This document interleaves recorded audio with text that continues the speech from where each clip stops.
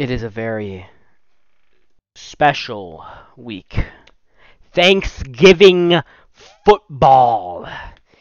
It is a time for every team to play either on Thanksgiving Day or Thanksgiving week, where a lot of people, millions of people across America, will probably meet up on football Sunday or Saturday for Friendsgivings or a late Thanksgiving. Now everyone's going to be celebrating Thanksgiving on Thanksgiving. Every team will celebrate, unless you're a Chiefs or a Cardinals fan. But if you're a Cardinals fan, you have plenty to celebrate. You are a game ahead in the NFC East. And who do you play next week? Let's see, who do you play next week?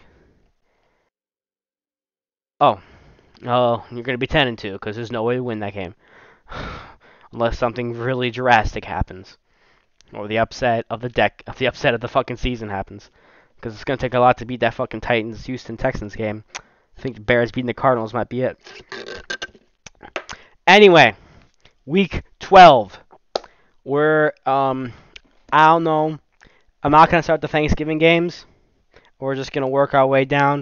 Of course, Bears are last. So we're going to start with the Bengals at the Pittsburgh Steelers. Now, looking at their record, I'm going to look at the record of a few teams. This is one of the most lopsided series, with the exception of the Eagles-Jets series, because the Eagles have won every single series. The Jets have never beaten the Eagles, ever, in franchise history. And this goes back to, like, the 70s.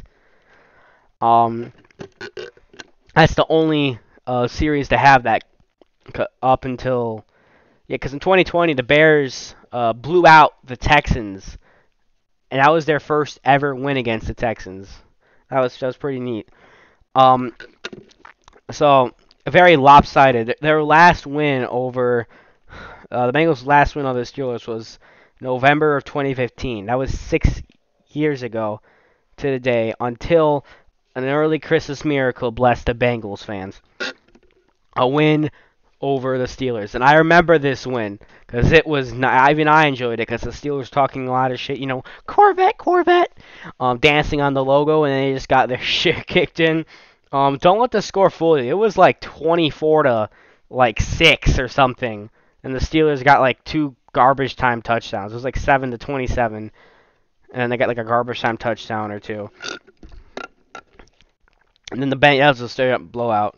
14 points isn't really a blowout, but the Steelers were supposed to win that game. The Bengals are finally good. I know they were kind of good with Dalton because they went to the playoffs, I think, twice with the Red Rifle. But of course, those are wild card exits. But making the playoffs in the NFL is still an accomplishment. And for some teams, you got to consider that a successful season. Like the Lions making the playoffs, it's a successful season. Even if the Lions made the playoffs 3 times in the last decade, but all of them are wild card exits. They haven't won a playoff game since 1991. That's 30 years. The Bengals are playing real good, coming off a blowout win over a decent Raiders team that's been having some really hard times. The Steelers are coming off where are the Steelers? The Steelers are coming off a very impressive loss where they put up 37 points. There's only 1 touchdown from repeating the fateful score. Probably one of the most painful losses in Yinzer history, losing to your historic rival, the Cleveland Browns. Browns fans, that must be like the Super Bowl to you guys. I mean, I would love nothing more to beat the Packers in a playoff game, and put up like nearly 50 points. It could have been 50 if you kicked a field goal or got an extra touchdown instead of burning clock, but it was a smart thing to do.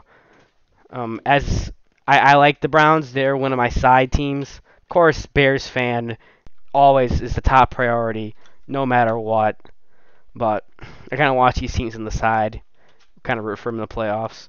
And I still think the Browns are make the playoffs, but this Bengals team, I really like. I see them making noise in the playoffs. I see them making the playoffs as a 5th or a 6th seed. And I see the Browns coming in, and I think Bills, I think you're going to retake the throne. And then I got these 2 teams making the playoffs, and the Steelers barely missing out. I think this is going to be the game that's going to hurt them because I got the Bengals sweeping the Steelers for the first time since I think 2009. I believe, yeah, 2009. But I think it's going to be way closer than the last one. I'm going to go 27-24. Stellar football. Next up, the Jets at this game's going to fucking suck. Let's go records. Jets.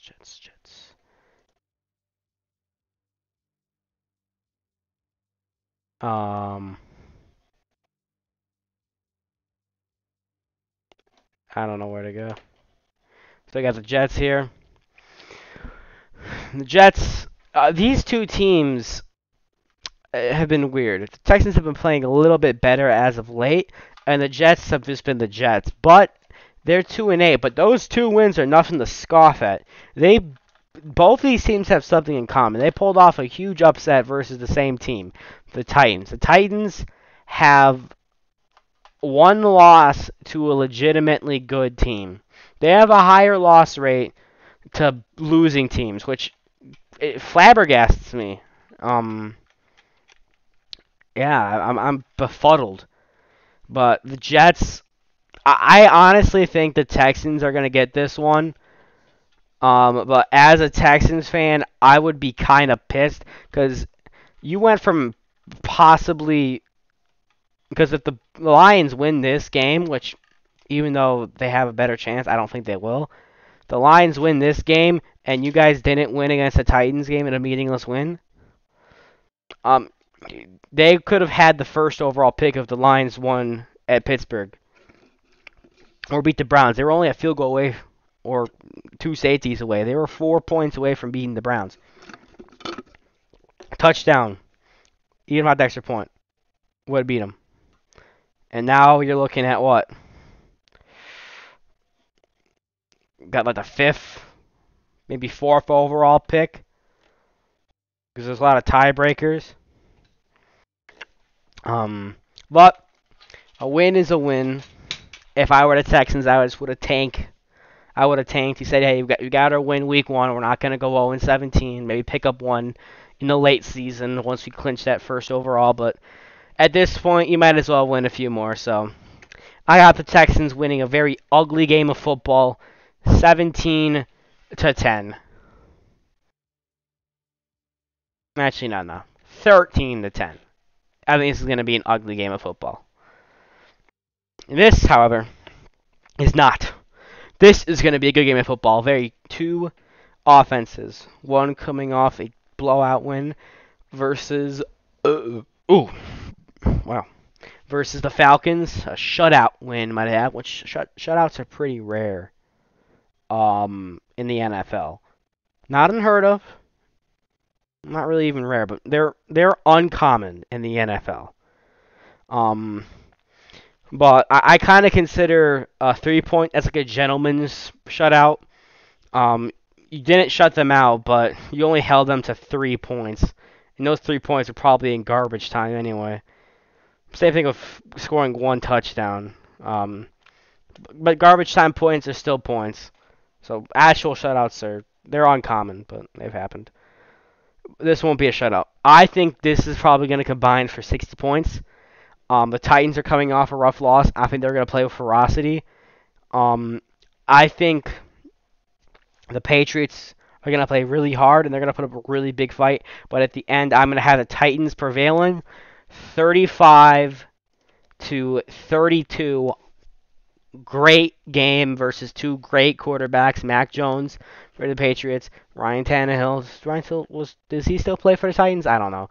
But the Titans, Derrick Henry, they're looking exquisite. They're looking pretty good. Next up, the Chargers at the Broncos. Good game. Good game. Two teams that are only a game behind each other. If the Broncos want any hope whatsoever at taking a playoff spot, this is a must-win game. Because if they lose this game, they're 5-6. and 2 games behind in the playoff. If they win this game, however,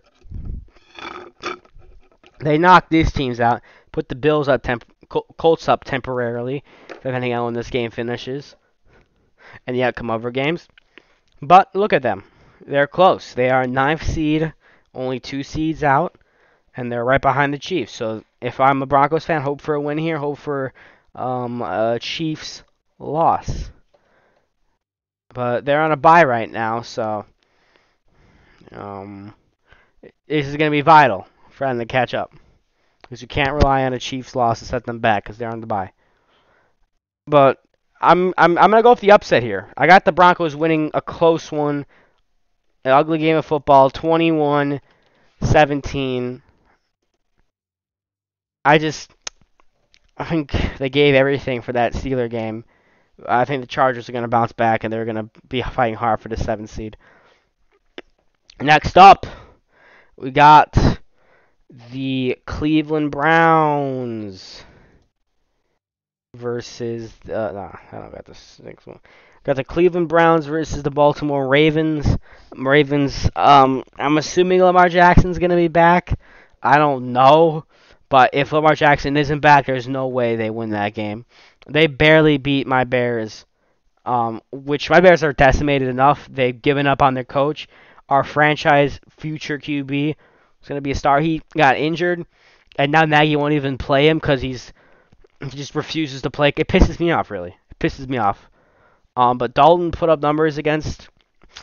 They gotta learn. If they play like that against an actual competent team, like the Browns, or God forbid, an actually like really good team like the Cardinals or the Packers or the Bucks, Bills, Patriots, teams like that, or the Titans, no way. So for that reason, and for the reason I think Baker's finally gonna recover from his injuries, I'm actually going to go with the Browns to upset and make this NFC, AFC North race a very intense one. But this will have the Steelers on the outside looking in. That should have already happened. They should be 4-6-1, but refs stole that game in Chicago. Bears should also be 4-6. Anyway, so yeah, I got the Browns barely eking out a win, 24-21. Yeah. Next up, we got the Thanksgiving games. So everyone's this is gonna be at 3 to 6. So this is gonna be around the time. This is gonna be during dinner. Most families are probably gonna have it 5 o'clock, maybe 4 o'clock, their standard time. So if you're watching this, they're Mountain Time in Las Vegas. So, I think 6 o'clock here. Cowboys are their Central Standard Time too. So, yeah, 5 o'clock here, 6 o'clock Central, 7 o'clock Eastern. They're all gonna be chomping down. Eastern Time will probably be finishing up dinner. By the time this is on, however, it'll be all but over. Most families are going to be home or be heading home by 8 o'clock. So this game is going to be on while people are like showing up, people tuning out after the Macy's parade. But I think, is this right here. This is going to be the best game. Because as a Bears fan, I know that Andy Dalton, as much as a good guy he is, I like Dalton, but ain't nobody want to watch Andy Dalton and Tim Boyle play with 2 teams that have a combined 3 wins, all of that on the Bears side. These teams have a combined record of 3-16-1. Ain't nobody want to watch that. But this Cowboys team, these are 2. One is at 500, one is 7-3. 2 strong offenses and decent teams. As much as I kind of like the Raiders' chances, they have a chance to actually pull off an upset. But I'm going to go with the Cowboys. They're America's team. Plus, this hurts the Packers' seedings. That makes me happy. So, I'm rooting for the Cowboys this game. Dogs, are you okay? Doggies. I got the Cowboys putting up a good fight. 220. That would be a really good game. 27-17. 17. How about them Cowboys? These Cowboys, they're real good this year. But I really don't want them to win the Super Bowl. But if it means the Packers aren't in the Super Bowl, because my Bears aren't going to the playoffs. I don't want them to go to the playoffs anyway, because Nagy will stay in every 2 years. But I'll root for whatever team plays Green Bay. And I know that the Cowboys and the Packers, when they get in the playoffs, those are some good, entertaining games. Next up, we got the late night game. The Buffalo Bills versus New Orleans Saints. Two pretty good teams, 5-5, 6-4. The Bills' offense is coming off a rout, and every time they had a loss, they come out strong. This Bills' offense is legit, but they have consistency problems that I think won't hurt them in the long run, but they lose games that they should win, and they win games that they should lose. And I think they have a good chance of losing this game, so I'm actually going to go if they win, because they seem to win these types of games versus opponents of equal strength. Because if we look at this, versus the 5-1 versus losing opponents, the only loss they've had were Colts 500? They're 2-3 versus winning teams, however. That kind of concerns me. But the winning teams that they have lost to, they have played a very stacked schedule. This was one loss that shouldn't have happened, though. This might end up hurting their seeding. This could be the difference between getting that first round bye and settling for 6th or 7th seed. But it's just an extra wild card game, extra playoffs. And I'm all for that. Because I like this Buffalo Bills team. And I got them winning this game. But it's going to be closer than people think. 24. No. 24-21. Close game. I think it might come down to a winning field goal. Maybe even overtime. Hell, my tie might happen for all I know. Next up, we're coming back. A little time skip. Sunday football. Got the Panthers at the Dolphins. Dolphins of late are 4-7. And you know what? I'm happy for them. They're actually winning some games. And they don't have a first-round pick. Their first-round pick is to the Eagles. The Eagles fans aren't really happy about this because they were 2 wins. They had the potential of getting the first overall if the Lions picked up a win or two and the Dolphins lose out. But now Texans are winning, Dolphins are winning. Their first-round pick is evaporating. So if I'm an Eagles fan, root for the Texans, root for the Jags, root for the Jets to win, root for all these teams to win, root for the Dolphins to lose out. Because if these teams win a few and they lose out, that's the only chance you got. And if the Lions pull a late season miracle. But the Eagles, they got a pretty good trade from the Dolphins. So you have no incentive to tank, and I just think that this Dolphins team they're back. They're playing like they should be playing. They're still not good. They're not a good football team. But they're not a bad football team, too. They're playing decent. I think there's a chance that they might finish with 7, maybe even 8 wins if they keep playing like this.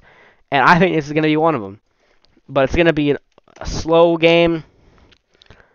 17-14. I don't know. 13. 17-13. Dolphins win. Let me check my my win totals from last week.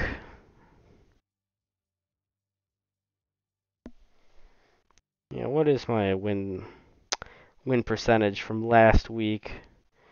My last week record. I didn't. I'll update that later. But yeah, Dolphins. I think they're not gonna make the playoffs. Don't get me wrong. There's no way that happens. You can't go 2-6 or 2-7 and then pull out a few late wins. The Bears kind of did it last year. You know, they were 3-7 or some shit, or no, they were 5-7, dropped, and they pulled out a miracle playoff run. But that was cool and all, I guess. Anything can happen, but this is for pride at this point. Give the Eagles a worse draft pick and get some wins for the fans. I'm all for that. Next up, this is going to be another ugly game of football. The Jags versus the Falcons. Now, the Falcons aren't really going to be favored in a lot of games because they're the Falcons. Plus, they have been known to choke a lot in games like this.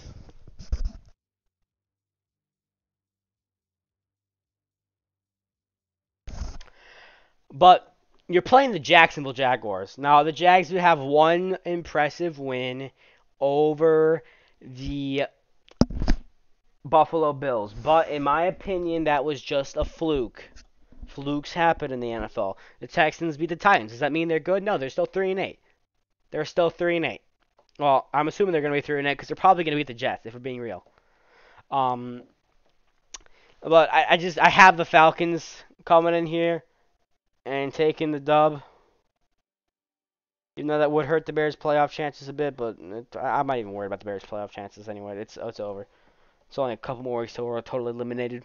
Anyway, so with that, Falcons, I predict they're probably going to play an ugly game of football, but I think they're going to come off strong. I actually got them winning a pretty good game, 30-17.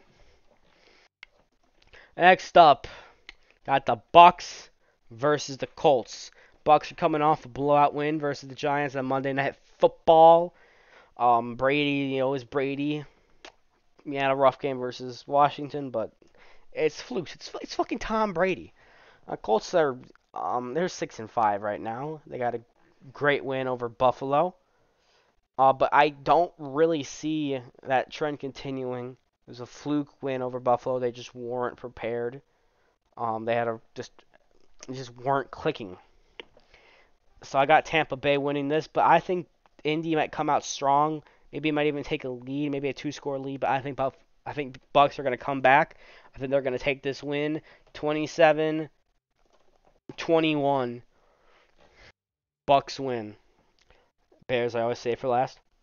The Eagles versus the Giants, a good old NFC East matchup. Now the Eagles just blew out the Saints. The Eagles are flying high right now. The Eagles are, in my opinion, pretty good, and I got them winning this game. Plus, that makes their seed a little bit better. Whoopee. Fly, Eagles, fly. On the road to victory. Let's go. I got them winning this game 33-21. Eagles move up to the 8th seed and begin to threaten other playoff teams. People are counting out the Eagles in the early season, but they might try to make a move. Vikings and Eagles. Don't be surprised if the Vikings and Eagles snatch up that 6 and 7 seed. Because I can see that happening. These two teams have the potential of stealing that 7th seed from 49ers. I can see these two teams being wildcard teams. Do I think they're going to win the Super Bowl or anything? No, but they had the potential of being a playoff caliber team. If they just get... if Mike Zimmer shuts the fuck up and let his team play. Because the Vikings... Let's move on to the Vikings quickly. The Vikings versus the 49ers. Now, I think the Vikings are going to make a run. As much as I don't like the Vikings, I would rather have them win the NFC North than the Packers. And I think the Vikings have the potential to, make an upset run. Do I think they're going to win the NFC North? Nah. But I think they might make it a little bit tight. Tighter than Packer fans want it. And with the 49ers, the Bears could have beat them. Fields went off. This 49ers team is 5-5. This Vikings team is 5-5. But going off pure talent and watching the games alone, because I'm in Chicago, the NFC North is a very tight, close. A lot of people have families that has Viking fans, Packer fans, and Bear fans because of the close proximity. Every team was within a probably 6-hour at most drive within each other, with the exception of the longest distance is Minnesota to Detroit.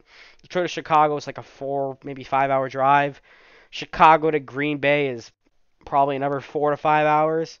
Then maybe Chicago to Minnesota, that's about a 7-hour. It's all within a day's travel. Maybe get a hotel. So it isn't like the NFC East where it's like Philly to Dallas. It's all very close. You will find, exception, I don't see a lot of Lions merch down here, but I do have friends that are Viking fans, and I got a lot of Cheesehead friends because it's so close together. So I get them on the local market most of the time, along with the Packer games. Like every other Packer game is in the local market because it's only like a 4-hour drive. And watching some of them, they have talent. They just gotta learn how to execute it right. And I think seeing they're in the sixth seed right now, they are in a playoff spot. Not even the seventh seed. They are in the sixth seed right now. And I think if they lose this, they're out of the but I think they're gonna win this. I think they're gonna win this. Who gets the seventh seed? The Eagles. Eagle fans, root for the Vikings. I got the Vikings winning this game.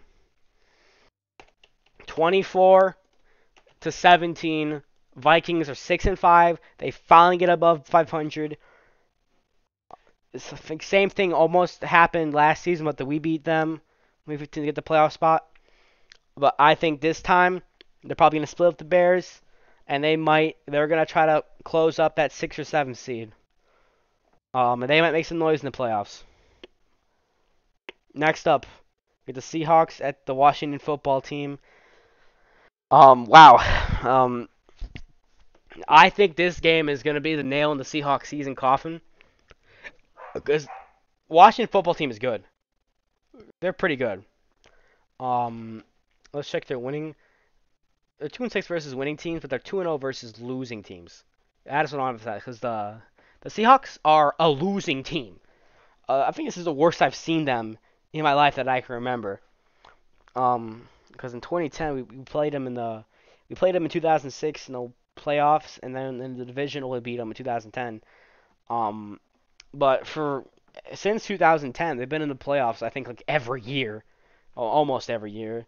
They were in the playoffs last year, 2019, 2018, 2017. They were like, when I was little, I didn't really know how the playoffs work. I just assumed the Seahawks were always in because they were in the playoffs all the time. But it's kind of sad to see because there's no way they're making the playoffs. And I mean, this is going to be the nail in the coffin for the Seahawks. I think the Washington Football Team is going to get a little. I wouldn't really call it an upset win, but I think the football team wins a ugly game of football. I don't know, 19-16. Next up, the LA Rams versus the Packers. The Packers had a crushing loss versus the Vikings. A loss that I think changes a lot of things. The Packers won that game. Lions are eliminated. I mean, they've already been eliminated for the last 5 to 6 weeks. But because they lost that game, Rodgers, I think, is injured. I hope he heals up. They lost a few other good players that might change a lot of seasons, a lot of games, outcomes. And along with that, they lost to not their biggest rival, because their biggest rival will forever and always be the Bears. That's how it should be. We're their biggest rival. Got a lot of respect for them. Well, they did lose to a division rival, and a division rival that's only 2 games plus a tiebreaker. So they own the tiebreaker.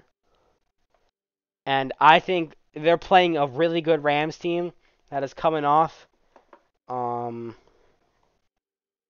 coming off a bye. And yeah, they did lose in Week 10 versus the 49ers. That's the divisional game. Divisional games are different. I think this Rams team's going to come off strong. They're going to come off angry. And I think they're going to upset the Packers, but the Packers are going to put up a lot of points. So I think it's going to be a very high-scoring offensive game. 35 to 31. And the Packers are going to fall to the 4 seed, but they're still 8-4. But if I'm a Packers fan, if this outcome happens, with the Vikings getting an upset win, I start to get a little worried. But luckily, you're going on a bye, a badly needed bye, and you're playing the Bears Week 14. Also, Packer fans, you're gonna have to get used to that day. You might have to root for the Bears Week 13, but there's no way we beat them, so I'm sorry. But if we do, though, that will help the Packers out a bit. So, Packers 8-4. Now, finally, we got one more game to go. The Bears versus the Lions. Ooh, what a game. Everyone's going to be talking about this game. This is the biggest game of the season. Thanksgiving football, 11:30. I'm gonna wake up, watch the parade, and then watch this monstrosity. There's no hiding it. This is gonna be an ugly game of football. A very ugly game of football. The Bears have Andy Dalton. Justin Fields is out for an injury that he's fine. Matt Nagy's just had probably the worst week of his career here with the Bears. He's lost the locker room. If they win this game, they're probably gonna win this game for the players and for the fans. I can see them just completely doing their own plays, maybe listening to Lazer's playbook and completely ignoring Nagy. I want him to get this win, and then I want him fired. Get Nagy one more win, and then leave. Bye. I would love that. The Lions, their quarterback Jared Goff. As bad as he has, he's not as bad as Tyler Bray. Plus, he appeared in the fucking Super Bowl. Now, admittedly, the Saints should have been in the Super Bowl. That Super Bowl win was rightfully theirs. That pass interference call. As bad as I thought the ref ball was versus that Steelers game a couple weeks back, that was a regular season game and a pointless season that we already were out of. If that happened in the NFC Championship, if I was a Saints fan, I'd still be pissed about it. A lot of them probably are. You deserve to go to that Super Bowl. You would have beaten the Patriots. You would have at least put up more than 3 points. But this team, it's going to be an ugly game. But I'm not going to pick against my team because when I did do that, um, I picked the Bucks to beat us, and they did. So I'm not like gonna reverse jinx us. I'm fairly confident in this game. If we do lose, Nagy's gone, so it's a win-win regardless. But I think the Bears are gonna get their first win since October 10th. They're not gonna win -1. I think they're gonna win a ugly game of football. It's the line. I think they're gonna chop up the Lions defense though. 27-14 Lions. Bears win. Finally get that win, even though the season's over at this point. They improved to 4-7. Hoorah, Thanksgiving save. But regardless of the outcome, Nagy's weeks are numbered. He's not gonna last till the end of the season. It's only a matter of time, and by matter of time I mean next week, because there's no way we beat the Cardinals. No way. I mean, hope I'm wrong, though. Hope I'm wrong. There's no one get injured. Anyway, these are my predictions for Week 12. Thanksgiving football. Go Bears. Please just get a win. Football.